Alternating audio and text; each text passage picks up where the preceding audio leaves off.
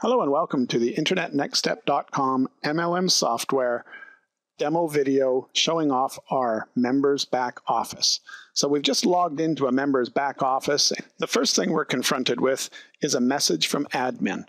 This could happen for a couple of reasons. It could simply be the member has submitted a support ticket and this is the answer to his support query, or it could be that admin had a significant communication that they needed this member to see and they've added it to this members lounge. Once the member logs in, they're forced to acknowledge this note, and once they've acknowledged the note, they actually have the time and date as well as the IP address from where they acknowledged it stamped into the database for admin to be able to see down the road. So this allows positive communication where a member can't say, I didn't get the answer, I didn't get your notice, I should be credited back the last 4 months' commissions because I didn't know. So very positive communication that helps solve an awful lot of issues. So we're going to say we've read the message so we can get into the actual members lounge. Okay, so if the member did not have any communications waiting for him, he'd be right here in the members lounge. Right at the very top, we have a quote of the day. We have over 14,000 quotes that are here. They're motivational, they're uplifting. Admin has control to edit all of them, delete them, add to them, full control in admin as to what is put into rotation here. Once you've set the list, it just rotates through them randomly. So upon logging into the members lounge, you're looking right at the dashboard. The format that we'll do this video in is we'll go quickly through all of the functionality. So the first tab, we'll start right here in the top left quadrant, and we've got our little Facebook feature here. Here's where your members can simply put in messages as they enroll people. There's automatic messages put in here. As their personal downline enroll people, there's automatic messages put in here. It's all downline specific. The member does have control as to who their friends are. Admin also has some control as to who the friends are. So admin can lock down the ability for friends to be outside of the downline, or they can allow friends to be outside of the downline. So very interesting feature here with a bunch of control both at the admin and the members level. Our mail function. This is where we've put in a couple of test emails, but there's prospect mail, which means the prospect has gone to the About Me page where they can submit a question to the member directly. It would then come to this area where you could have the member delete it or reply to it. He can click a button here to look at all of his messages waiting. It's broken into sections, so there's also members mails. These are intermember mails. So one member sends another member a mail within the system. This allows positive communication again because you're not in danger of your mails being scraped by spam filters. So this is actually within the system, all stays in the trap system with admin able to overview the communications going on back and forth. And then there's the admin mails. If admin's done an email blast or anything like that, that'll show up down in this section. To the next quadrant, here's where we give a compensation overview. We've got the rank tab, which gives where the member's at, the highest rank they've received, the current rank that they're at, if they're qualified for Fast Start bonus, qualified for Quality Enroller bonus. And then we give a little breakdown of where they're at and how much more volume they'll need to reach the next level, or where they're at in personal sponsors and how many more they need to reach the next level. So this little section will be customized to your particular compensation plan to show the metrics that the member wants to see at first glance. Of course, the next most important thing the members like to see is their earnings tab. So this is an overview of the earnings tab. Shows them what the account balance is in their personal account. We'll talk a little bit more about the personal account system in a second. And then it gives a historical earnings by commission period as well as the ability to being able to look at them all. There's a top 5 report. The top 5 report simply shows the top 5 enrollers in the company for the last year. Forever, it actually gets more and more detailed. In this case, the demo data doesn't have current data, or it would also be showing the last month, the last week, and the last day. So very motivational. Doesn't tell you how many they've sponsored. You just see that the top enroller in the last year has been sim_10108. So you know where the target is for you to catch up and be the supreme leader of the company. Placement, if your comp plan includes the ability for placement to be set, like a matrix or a binary, this section will automatically configure itself based upon the configuration settings you set through admin. In this case, this commission plan is a 1-center binary to start, and simply you would have the ability to go to the left leg or the right leg, so member can control the placement from here. If we now scroll down, we can get to the account tab. The account tab is where we're showing the actual personal account. The INS MLM software is one of the first softwares to have a full personal account or e-wallet system built into it. We've been doing it for about 12 years now. The concept being that rather than writing a paycheck to every member every single week, the money goes into their personal account, which means it stays in your bank account, and then they request how much they would like to earn. They do have the ability to set up an automatic transfer or automatic withdrawal, and then they also have the ability to do intermember transfers and gift certificates. So here we can just see this system is set up to deal with both Japanese yen and US dollars. So we could actually take a look at the two different currencies, as well as there's a withdraw function. And you'll see that they've got reserved funds. Reserved funds simply shows anything that's in transit and hasn't been received on the other end, like a gift certificate, or possibly they've requested a withdrawal that admin has not yet processed. So reserved funds will show, and then it'll show you the actual available funds. Then it just gives you a list of all your recent transactions, your recent transfers, as well as your recent gift certificates with the ability to see the full details as well. We go to the transfers tab. This is where the member would actually issue a transfer of funds to another member. Now, why would you want to do that? Well, there's lots of countries in the world where Visa and MasterCard are not quite as prevalent as they are in North America, so you end up with leaders needing to sign people up in other ways. Well, a transfer allows you to transfer some of your money to another member. Maybe they're your friend, they live next door, they give you some cash, you transfer the money to them. Or you can actually use a gift certificate, and the gift certificate allows you to just send money to a person who is not yet a member. Gives them a little code, and when they sign up, if you sent them $500 by a gift certificate, when they sign up, they'll pick their initial order. If their order came to $400, they enter the gift certificate code. It's going to take $400 off of the $500 gift certificate and deposit the other $100 into their personal account that they could use for their auto ship in their following month. So you've got the member transfers and the member gift certificates, all part of the personal account or e-wallet system in the INS MLM software. You also can redeem a gift certificate here. So if another member sent you a gift certificate for whatever reason, normally they'd use a transfer, but sometimes people use things a different way. You would just enter the code here and it would deposit the money to your account immediately. The withdrawals tab is where the member can go to actually process a one-time only withdrawal or actually set up an automatic withdrawal. So in this case, this member has $14,000 or so in their account. They've got outstanding transfers of $475. They have a net available withdrawal of $13,000 and some dollars. So they could ask for their money by whatever payment types you accept. So in this case, it's set up for check, global exchange, and a direct credit that's only available in Australia. And they would put in how much they want by what payment type and click next. Set up automatic withdrawal. This is just a section where they could say, look, send me my money every week, every month, or send it to me whenever it's over $100. Leave behind $50 to cover my next auto ship. So they can actually set up so that every week or every pay period or whatever your pay cycle is, their money automatically gets sent to them. So it can operate the new way or it can operate the old way where they get paid every single week. Most members, when they understand the power of the personal account and the gift certificates and transfers, will definitely leave some money behind so that they can be facilitating their downline's growth in the case of no credit cards. With the use of personal account transfers and gift certificates. Okay, we'll click over to the auto ship tab. So this is just the metrics on the person's current auto ship, showing them what they have on auto ship, showing them the address that they're on auto ship for and the payment method. And of course, they can change all these things here. And then the invoices tab is simply a history of all the invoices where they can click in to get more details. So this is a quick overview of the dashboard. This is what the members see directly when they get in. The idea is to give them all the metrics that they want right in front of their face. And then if they want more information, they can start to do a little digging. So over here, you'll see the tools and settings section, and you'll see we've got a calendar function. The calendar function is very powerful. The member can actually put their own personal items on their calendar.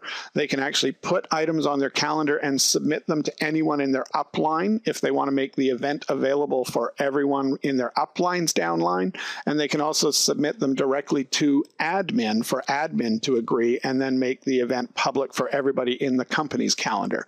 So from here, a member can add their own thing. They can add to their upline's thing, or they can add to the entire admin corporate calendar.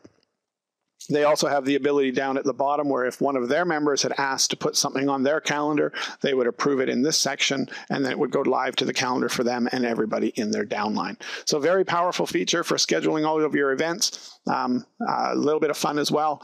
Members tend to really like this section of the Members Lounge. The Mail tab.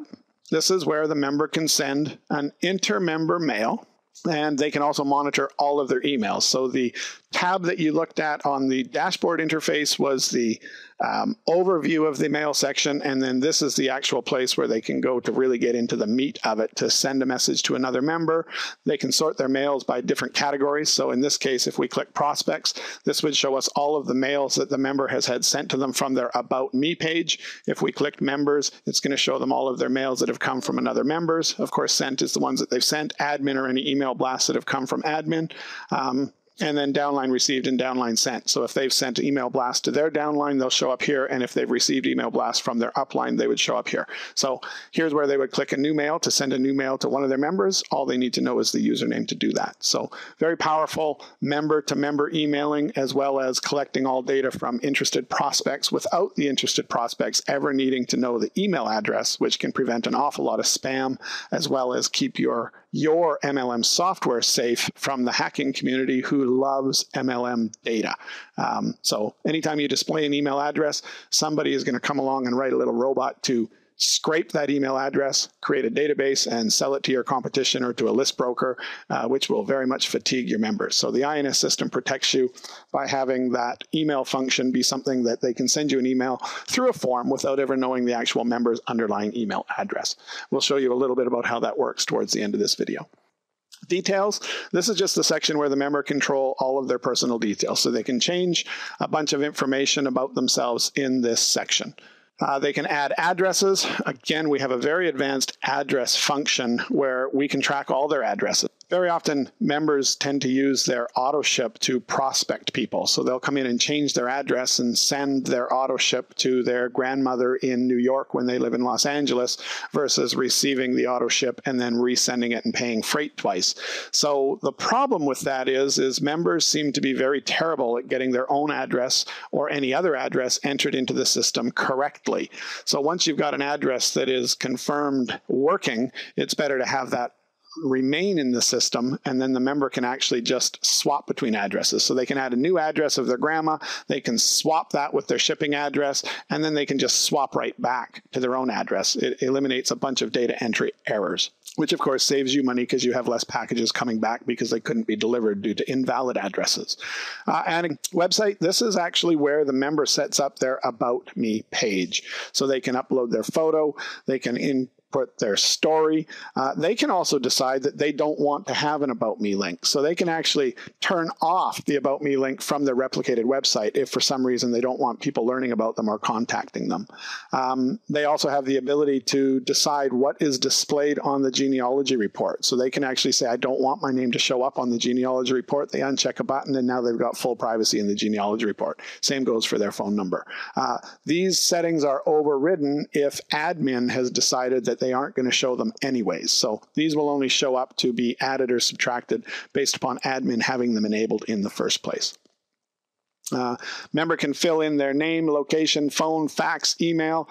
The display area over here controls the macros that you may or may not choose to use in your website design. So if you've enabled the macros somewhere in your public website, this is where the member can decide if they actually want their details shown or not shown if you've enabled the macros to display everyone's information. We really recommend being careful about displaying a lot of personal details. Members tend to love the idea of displaying personal details, but the more information you give, especially if you ever show an email address. Email address, first name, last name, and phone number are very, very valuable data. And if you're showing it on your home page, that can be scraped by a robot and sold to a list broker. So even though you'll get pressure from your members that it's so cool and it should show who they are and everyone will be happy about that, it's actually not a good idea. Our About Me page handles it in a better way. You also can have them put in their Twitter URL, Facebook URL, LinkedIn URL, as well as in here they can set their default language. So if you've got your website in a number of different languages, your member can decide what language they would like to have as a default language. So when someone comes to their replicated website, they will see the default language picked here versus the default language of the company, which may be English or Japanese, depending on where your company is. And then down here is where they would write their story for everybody to learn a little bit about them. So let's go back up, and now we will take a look at recognition. Recognition ties into some recognition reports This is where your member can upload their photo and upload their little message that they would like to have shown off to the world. This all goes to an approval section in admin, so you make sure that the photo is acceptable. You make sure that the message is acceptable. It's not someone trying to cross-sponsor for another company. This also can be set to have this photo and message show up on the leader listing report that we showed. So with the flick of a switch, you can make this become a hot link for anyone who's uploaded their photo and message and have it approved by admin, so that on the leader listing, someone can click on that hot link and see who the person is and read their story. So again, fun things for the members. We'll now take a look at the news feed. This is where you can control how you set up the news feed. So your member, in this case, controls what they want to have happen. So they can say, I want to see when I sponsor someone and show it in my news feed. And anyone that's their friends are going to see their news feed just like Facebook. So when I sponsor someone, I want it in my news feed. When I rank up, I want it in my news feed. And then you can also have an email sent anytime someone generates a news item about you. So this is some control that the member has. Admin also has some control about what's allowed and who's allowed to be friends and that kind of stuff. But the member has these controls as to how cluttered they want their news feed to be. Shorten URL is just a cute little tool. We've all heard of Tiny URL and these services. This is just your own ability to pick from a whole bunch of different domain names, so your members can be shortening stuff for their Twitter accounts or for whatever else they may want to shorten stuff for. Or maybe they want to shorten something just because they want to hide the actual URL. You know, maybe they shorten their own replicated website so it doesn't say myamazingmlmcompany.com/Joe, but rather says twt.bz/2. So it's just a way to take a URL, make it much shorter, and also make it a bit more anonymous. Email options is where the member controls what kind of emails they wish to receive from others. So they can say, I am okay with getting a generic or an email blast from my upline. I'm okay with an individual email from my upline, so a person-to-person email. So I could say, I don't want blasts because they're normally useless, but I'm more than happy when someone wants to personally connect with me in my upline. I do not want company emails because I'm just a customer. I just don't want to be bothered, whatever it may be, as well as whether they want the email to come to them from the About Me page. And this just controls what email they will see versus what email is ignored by them. Email downline. This is the email blaster where the member can actually send a blast to their entire downline. They can choose whether they want to send to distributors only or customers only or both. And admin has a bunch of controls on whether this person is actually allowed to do a blast, whether you want to preview their blast before they send it or let it get sent in real time. So there's a bunch of controls at the admin section that the member doesn't necessarily know about. So if you suddenly are concerned about this member cross-sponsoring, you can actually monitor the email blasts he's doing so that nothing bad gets out to the group. And then finally, the friends section. This is where a member can add friends, and depending on how they've done things, their personal sponsored would automatically be added as their friends if admin has allowed that. And then you can take people off your friends list. So now let's go into the shopping cart section. This is where your members can place a member order. We'd see one view of the shopping cart. Now, in the INS MLM software, we actually have three completely different custom views of the shopping cart.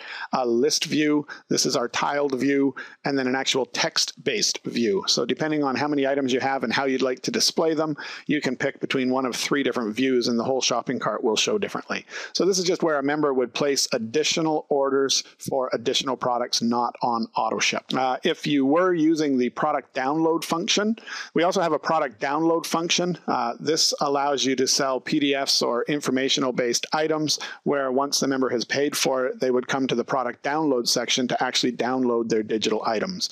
You have control in admin for how long that download link stays alive, how many times they can download it before they have to get permission to download it more often, and a whole bunch of other controls at the admin side of configuring the product download section.